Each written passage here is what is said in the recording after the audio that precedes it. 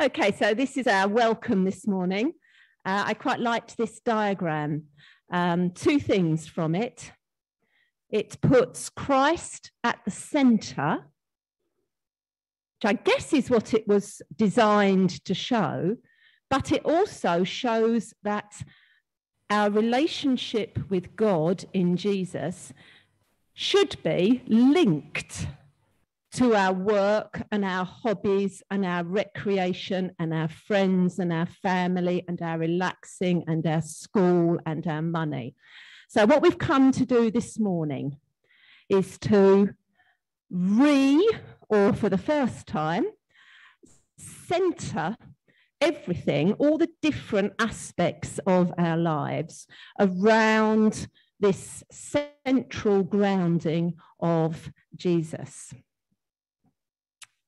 I wonder what the earliest thing, song, rhyme, sentence you can remember that you knew is.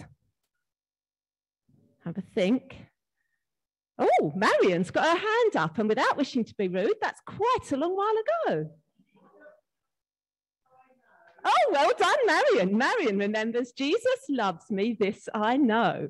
I've put up Row, Row, Row Your Boat, because that's definitely Ezra's, and I know it's the earliest because it's the only one. That is the entire memorised repertoire at the moment. And that's because that's what he was taught. And Marion didn't work out, I don't think, Jesus loves me, this I know, for herself. Somebody taught it to her. And so we've got a picture here of the importance of learning and talking, especially where people don't have access to books or computers or cannot read. And I read this week, which is quite unusual for me because I don't usually read much round what I'm going to do. I usually just go with what's in front of me. But I came across this idea that the early Christians, before the New Testament was written down, would have relied on an oral tradition, talking, people teaching them, and that they obviously therefore used songs, but they also used creedal, believing statements. And those things were quite important in an early faith that didn't have of its own part. I know they had the Old Testament, what we would think of as the Old Testament scriptures, but they didn't have theirs written down.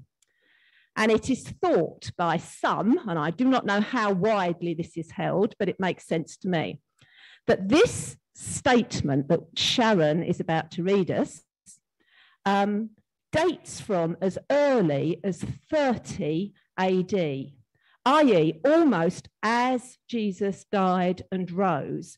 This is what people learnt by heart and were taught, and then it was written down in the scriptures, but it predates the writing of Paul's letter to the Corinthians, and it predates the rest of the written New Testament.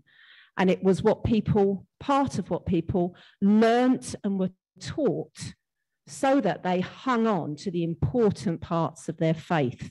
So, Sharon, if you're ready, can you read us, please, this section from 1 Corinthians 15?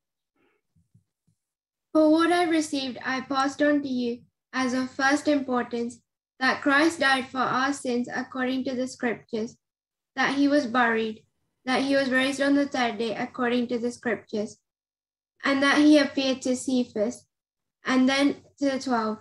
After that, he appeared to more than 500 of the brothers and sisters at the same time, most of whom are still living, though some have fallen asleep. Then he appeared to James, then to all the apostles. Thank you, Sharon, and best wishes to all the family. So, we have this early statement of what was really important. It's what the early Christians received and then what they passed on. We're going to be thinking a lot today about receiving and passing on and giving. So we're going to sing now. And this, to me, focuses on what we have received. It summarizes, it's almost like a creedal statement. It's like, what are the crucial things that we believe about the coming of God in Jesus? And so we're going to focus for a bit on what we have received. We're now allowed to sing in church. If you are concerned, I suggest you either go outside or to the back of the building. And if you're at home, you don't have any worries about that. So let's focus on what we have received as we sing. So we give you thanks, dear God, for all that we have received from you. Most of all, we give you thanks for an Emmanuel God, a God with us. Amen. So we're going to follow in this early church tradition. And as we get used to more of us gathering together again, I thought it was quite important that, in one sense, these weeks of the schools returning and activities beginning again, and there is a slight sense, I think, of a new beginning.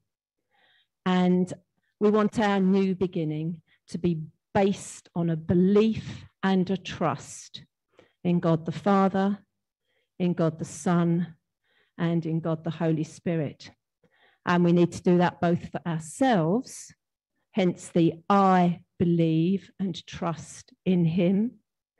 And we need to do that as a gathered community. This is our faith. So I wonder whether...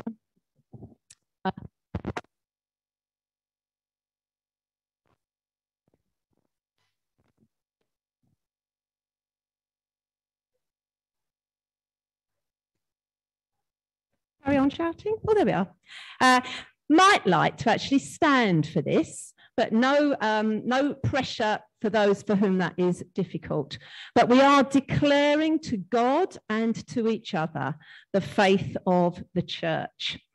And it does not require the ability to read. The responses are, I believe and trust in him. Okay, so do you believe and trust in God the Father, source of all being and life, the one for whom we exist? I believe and trust in him. Do you believe and trust in God the Son, who took our human nature, died for us, and rose again? Do you believe and trust in God the Holy Spirit, who gives life to the people of God and makes Christ known in the world? This is our faith. We believe and trust in one God, Father, Son, and Holy Spirit. Amen. Thank you so much. Okay.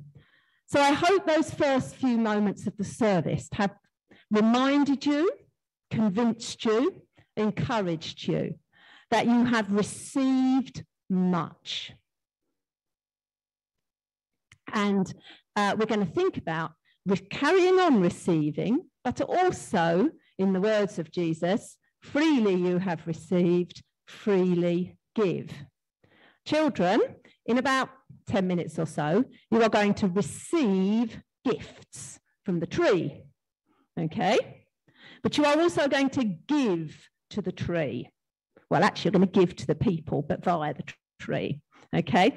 Can you see the white dove on the front of the tree? In your wallets, I want you to start making those. You've got everything you should need in your wallet, so that by the time you come to receive your book or your bangle, you are able to give to the tree at least one dove and maybe a few more than that. Okay? So it's a two-way process, receiving and giving. So you can fiddle around in your bags. You should find what you need. You need to concertina fold your white paper, cut your dove out, poke the wings through the slit, give him an eye, give him some gold stickers to decorate him, especially if you're Rosie George, and then make a loop to hang up your dove. And I'm sure the adults who are with you can help you, and those that can't have been pre-trained. Okay, now we are also, having told you to start with your doves, you need more than a little eye out for this, because something else that Jesus said is you are the salt of the earth. And Nina and Liv are going to give us a little bit of a feel of what that might mean. Thank you very much.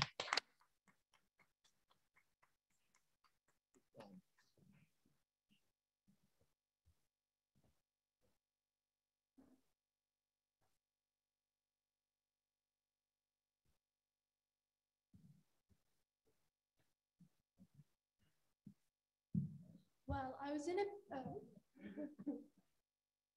Okay, I just want to make sure that they can see you at home. So if you, whoops, yeah, okay, that's what they're seeing at home. So therefore they, I think all the technology is now working. Take it away.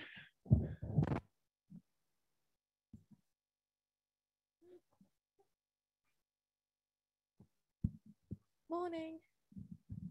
Good morning. Look, I'm really sorry to be a pain, but I'm afraid I've got a complaint about a salt pot I bought yesterday. I see. And what is the problem? Well, I was in a bit of a hurry, so I didn't look very closely. And when I got it home, I realised it didn't have a hole in the top. No, that's right. It wouldn't have. I beg your pardon? It wouldn't have. It's a new line. Well, look, I'm sorry if I appear a little slow, but if there's no hole in the top, how do I get the salt out of the pot? Don't. That's the point. What's the point? I don't think it's good at all. I think it's just silly. Look, it hasn't got in the hole in the top to protect the salt. From what?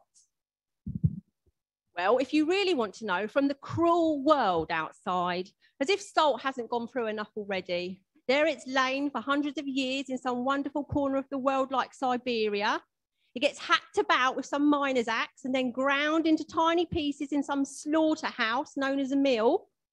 And then when it at last reaches the haven of your salt pot, well, all you can think about is putting it through the same grisly nightmare again. Well, I say, have a heart.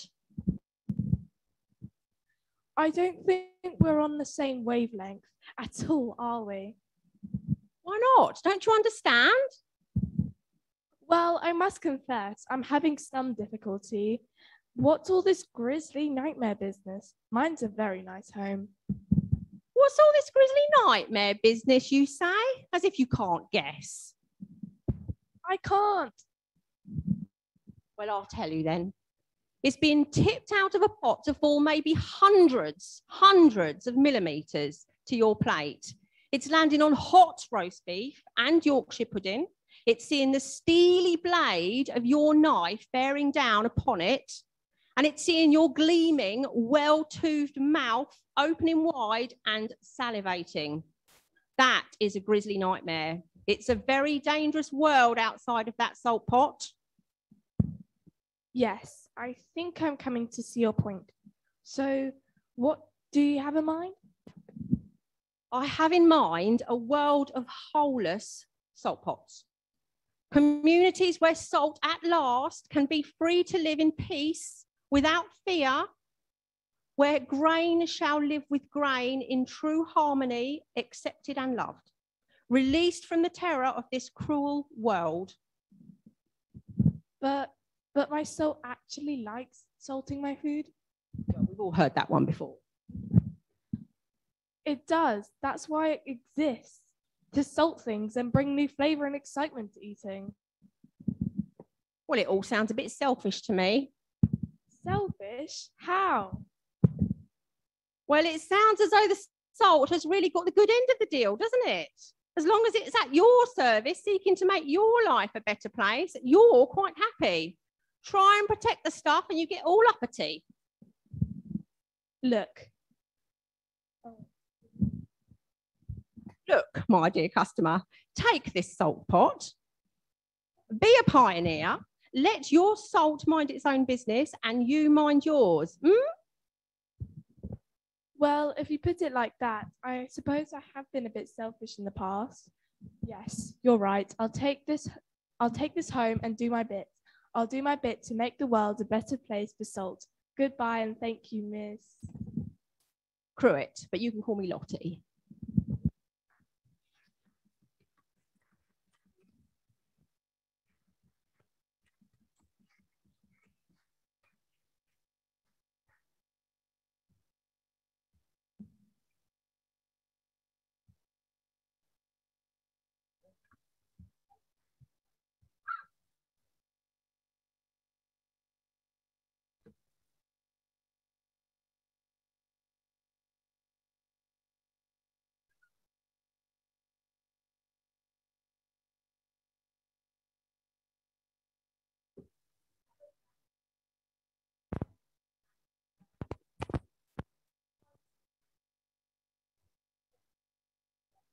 And never being of any use to anyone again is not actually an option.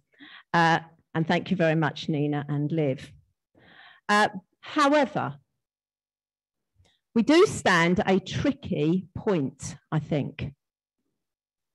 We're in a world where we have to live, we think, with COVID in the same way as for hundreds of years we've lived with flu, and we've lived with all sorts of difficulties, environmental, as well as disease and economic issues and all the rest of it. And we have to work out what might receiving and giving look like, given the realities of the world in which we live. And we have to work out, as things begin again, what our part is in those. Depending on our own physical circumstances, depending on our own economic circumstances, we have to work out, I think, what our receiving and our giving might look like. And for some of us, the problem might be that we're not very good at receiving. And for others, the problem might be that we struggle more with the giving. Some of us might try and do one and not the other. So I quite liked this because it's got a single figure of 8 made up of giving and receiving. And both are integral to each other. So this is not an attempt to say, you need to give more, give more, give more. This is an attempt to say, as rounded Christians, we need to work on receiving from God, receiving from others, and giving as appropriate in this slightly new version of our world. I wanted us to sing for a moment and just to begin to think in practice what this freely giving might look like for us. And it will be different for each of us. And it's not necessarily more, it might be less. It might be, I need to receive in order to give.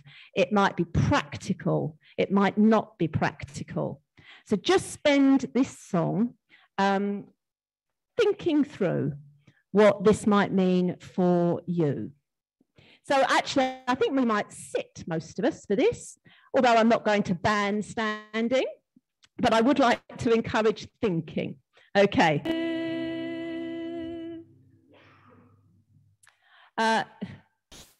This is not supposed to make the rest of us feel inadequate, but my guess is for some of us it will. But we are going to watch a BMS video now where the circumstances in which these individuals are working are so dire that we can't even see their faces. So you get cartoons of the individuals because their version of giving actually makes it so dangerous that we can't even see exactly who they are. And we might think at the end of it, well, what can we do? We can pray, and some of us can give financially. And Ken, are you okay to pray at the end of this in the light of what you hear? Thank you very much. So if you just march up when you're ready, Ken, but don't touch the microphone or else you get shot. I don't get shot. I'm dead already.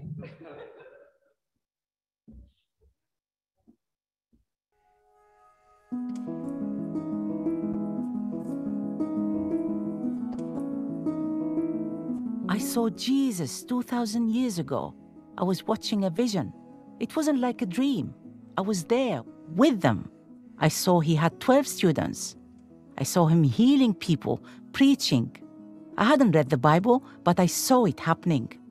When I woke up from the vision, I went to my neighbor, who I knew was a Christian.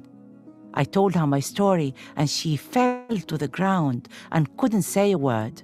She gave me a Bible and opened it in Matthew. It was unbelievable. What I read, that is what I had seen. In that moment, something inside me changed. The next 2 weeks were the best 2 weeks of my life.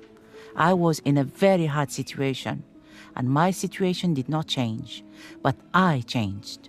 My life started from that moment. I didn't tell anyone I was a Christian because I was afraid. 2 years later, I moved countries. I tried every church, but they refused to baptize me. It's an Islamic country. If you change from Islam to Christianity, it really costs lives. I was learning the Bible by myself and searching for 8 years. Then God found me a private teacher. It was a miracle. I learned and I started telling my family. I started with my brother. He accepted Jesus. Then I told my older sister. She accepted Jesus. Most of my family are Christians now. After that, we started this small ministry. We're helping people who are in need. We do work here and in my home country. In my home country, so many people became Christians, like 1,200 people. When the neighbors saw this, they tried to harm these people. But the Christians didn't care, even if it cost them their lives. I don't know exactly what will happen, but I want to serve God.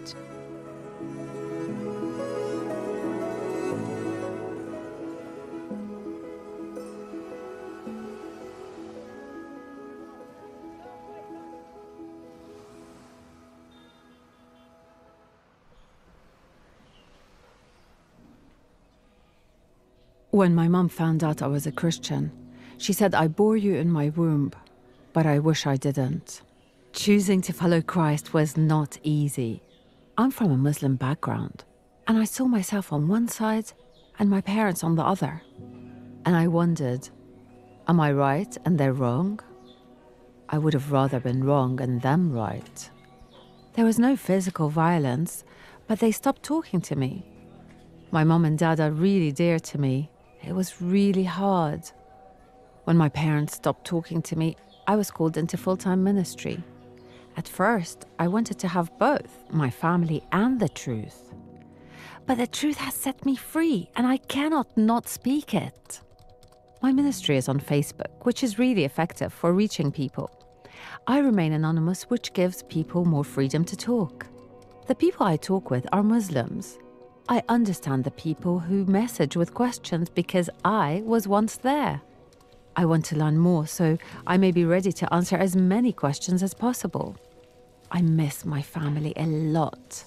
I do long for them, but I just don't want to give up Jesus. The Lord has performed a lot of miracles for me. He takes care of me. He answers my questions. The little details, they all add up. And when I think of them all, I can't but give all I have for Him.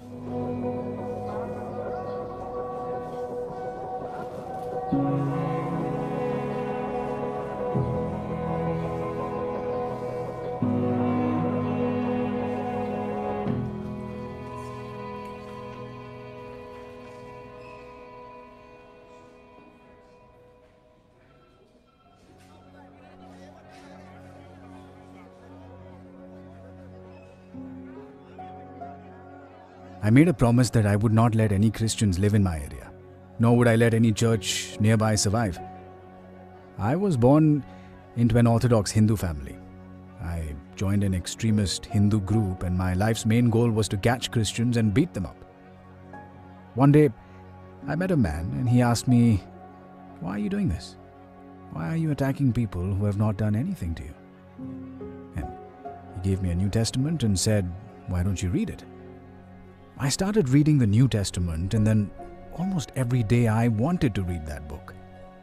I saw how Jesus taught his disciples to pray, and I learned to pray like that. And then one day I read, "What good is it for someone to gain the whole world, yet forfeit their soul?" And it hit me. After that, I secretly started meeting with the Christians and learning from them. My village discovered I'd become a Christian, and they tried to throw me out. They separated from me and said, "We will not give you water to drink, and we will not associate with you." It's been more than 20 years, and I am still separated from some of my village, but now, out of 30 families living here, 22 families have come to know Jesus. And I pray that one day it will become an entirely Christian village. I also now oversee 150 small groups in my region. I know that following the Lord is not easy. I've suffered persecution and had terrible things done to me, but in all of that, I have hope. The Lord Jesus came into my life, taking me from persecution to praise. He's everything to me. He is life. I pray that I will be able to complete the vision that God has given me to reach out to as many people as I can.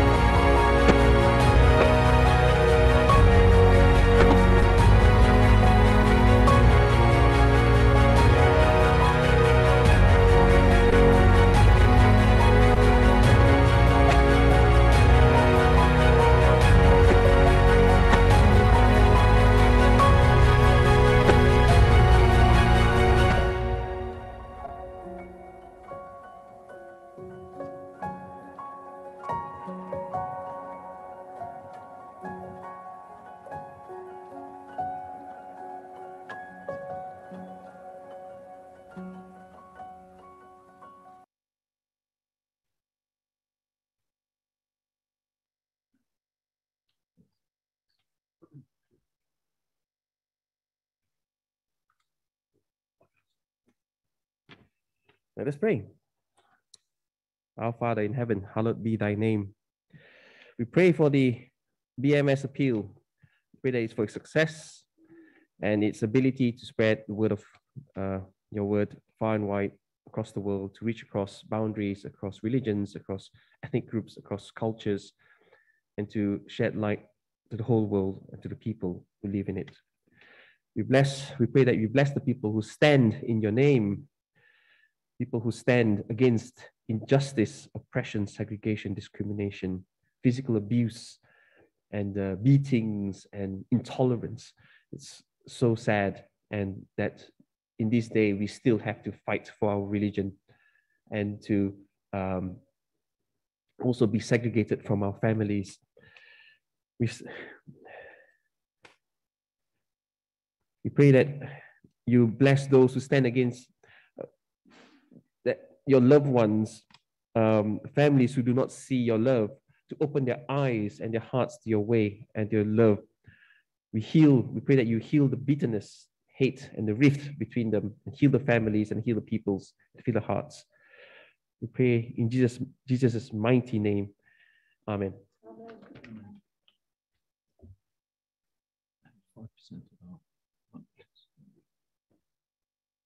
And 5% of our money does go towards World Mission, but I think they can always do with some more.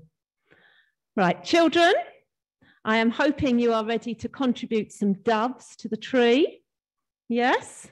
I would like all the children or the young people who are of secondary school age to bring at least one dove to the front and gather in a little circle round that tree with Alison. Can you do that? Don't bring all of your family's doves, or else your younger siblings will have nothing to contribute. So that should be Liv, and I'm sure I've seen Emma, and I've seen Aaron, and I've seen Salvador. That's it. You're very law-abiding, you lot. Look at that. Okay, and yeah, Josh and Monty. Cool. Okay, so now do not disappear. Sorry. Stand like lemons round the tree. You can look at the tree, so you don't have to look at all the funny people. Thank you. Okay, and what you can be doing is eyeing which bangle you fancy. Unfortunately, you need to have, that's it. Rosie George is so keen to be prayed for. She's going to be done twice because she can be done with Tav as well.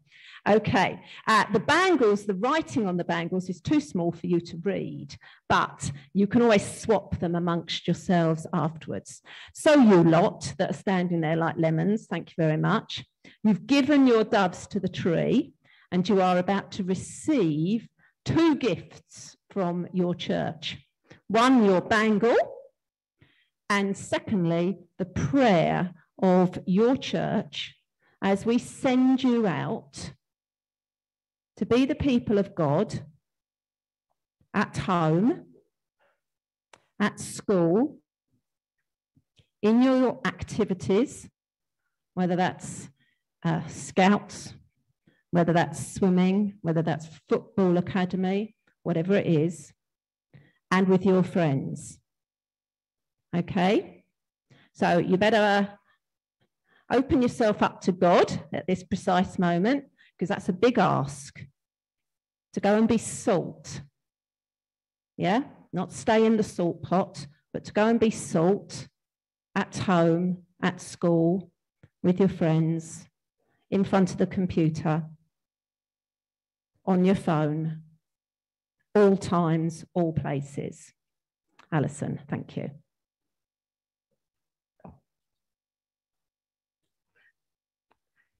Dear Lord, we thank you so much for this wonderful group of young people. Lord, thank you for giving them to us as a church family and to their own families, Lord. Lord, we ask you to bless them in the coming year. Lord, we thank you for the quiet ones, the thoughtful ones, the noisy ones, the doers, the craft lovers, the sport lovers, the fun lovers. We thank you that they are all different, but they're all precious in your sight. We ask you to be with them in school in the coming week, Lord. We especially pray for Josh and Liv as they go up to secondary school, that they would find friends and they will grow. But we ask you, Lord, that each one of these young people will not only grow physically, but grow in their love of you and in maturity. We pray for their families dealing with burgeoning teenagers, Lord, that you'd give them understanding and patience and love. And we give these young people, we ask you to give them confidence in themselves based on you, that they are grounded and rooted in you, in your love, and you will give them wings to fly. We thank you, Lord. Amen.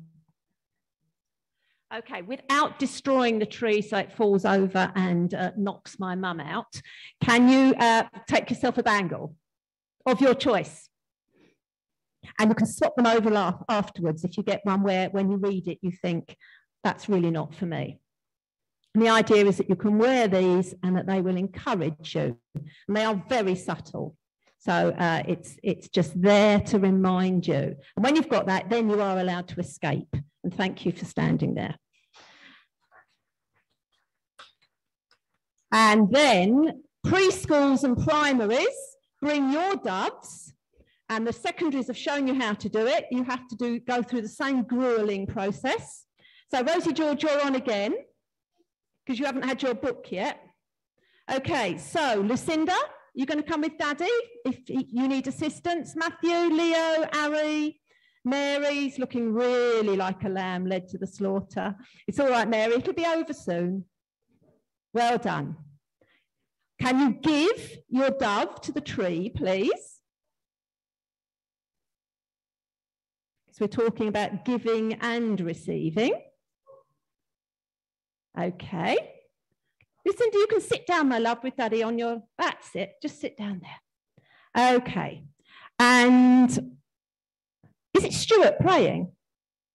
Who's praying? I can't read on the thing. I think Stuart's slightly busy at the moment. Yep, lovely. So you lot, just the same as the older ones, when you go to school, when you do your activities, when you're playing with your friends, yeah, you have got to be like little bits of God. Doesn't mean you have to be perfect. You're allowed to make the odd slip up, yeah? But you're going to try and bring goodness to people. So we're going to pray for you. So I suggest, if you feel like a lemon, just close your eyes for a minute while Jessica prays for you. Dear Father in heaven, thank you so much for our children. Especially now, they are gonna start a new time in their lives where they're gonna start education. They're gonna share with the teachers and teacher assistants new adventures. Help them to enjoy and to learn more and to share happiness and joy and to be blessed every single day and to be away from any harm. In Jesus' name, amen. Amen. Thank you, Jessica. Right, there is a book on the tree with your name on it. Yeah? Can you find one with your name on it, please? And take the one that's got your name on it.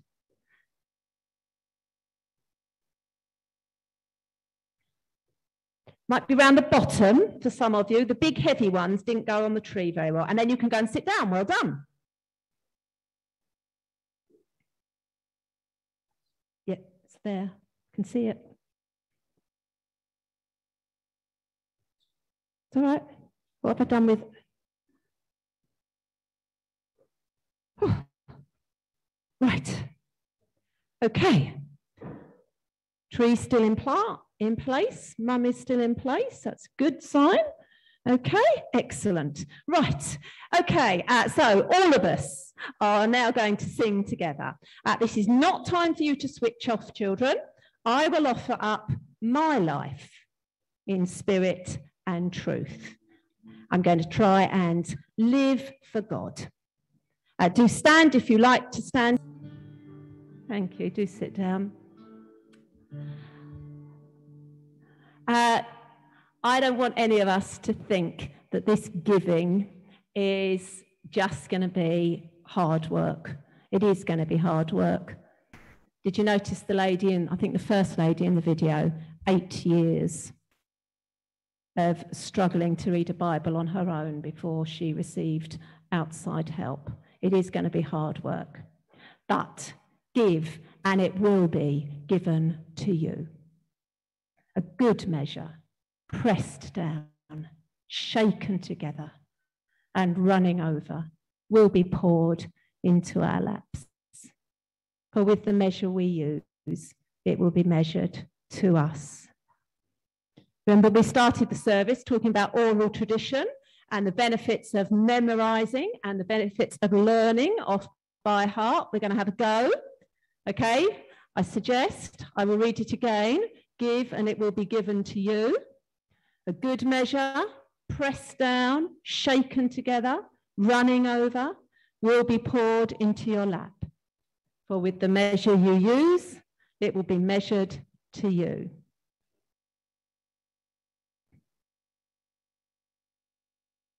It's got muddled up. Okay. What comes first? Anyone remember out of that lot? Give. Okay. What comes next? And it will be. What comes next? Given to you. Next. A good measure. Wendy's good at this. Good measure. What's next? Yes. Press down. Oh, yes. Shaken together, yeah? And running over. Into your lap. Oh. Will be poured. Okay. Into your lap.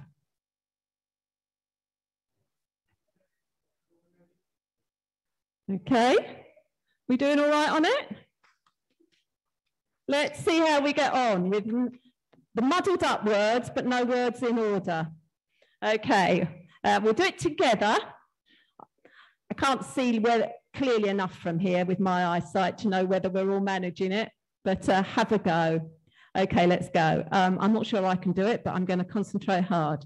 Give, and it will be given to you a good measure, pressed down and shaken together and running over, will be, where is it? Will be poured into your lap. For with the measure you use, it will be measured to you. Okay, one last time with some help. Give, and it will be given to you, good measure, pressed down, shaken together, and running over, will be poured into your lap. For with the measure you use, it will be measured to you. Okay, and we hang on to that. We hang on to, if you remember, whoopsie, the figure of 8. This process of we receive from God, we receive from others, we receive from nature, whatever it is that encourages you, that inspires you, that gives you energy. And that then that's what we then give out. And the process of giving then enables more to be poured into our laps. Some of that, not all, some of that may be expressed through church activity. Not all of the way in which we give is expressed through church activity. And some church activities, breaking news, might actually help you to receive as well. Yeah, that is. Okay, so as we draw to a close, I'm going to sing a hymn that we don't actually know particularly well, but it's quite straightforward, which has several verses, as is the wont with good traditional hymns. And I wanted us to use each verse to pray. Perhaps for the first verse, we need to pray for ourselves, that this week we will work out ways of receiving and giving. And then I wonder whether we would want to pray for others as they work out how to appropriately receive and give in the coming days. If you can't think of anyone, pick the person in front of you, because that's not too complicated, or pick the person to your left or to your right. Many of you will have folk at home that you might really be longing for them to be able to receive what God wants them to have. You might know of folk at home who have things that they need to give this week and that they could really do with opening themselves to God to enable them to achieve that. No, you can say it at the end of this hymn where it says time to share. Is that all right? There it is. Yeah? Thank you. Okay, so we're going to sing and then we are going to share. Thank you.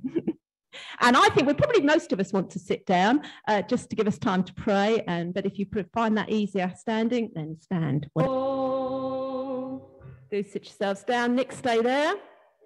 Right, Nick's side of the church are going to encourage the other side of the church to receive, to go in peace, to love and serve the Lord. And then my side is going to reply in the name of Christ, and then we're going to do it the other way round, so that we encourage each other to receive this peace and then to go and live it out and serve. Let's go. So we're saying it to those people over there, okay? So here we go. People in the middle, split yourselves. Be schizophrenic. Here we go. Go in peace to love and serve the Lord. In the name of Christ. Amen. Amen. And then this side to start. Go in peace to love and serve the Lord. In the name of Christ. Amen.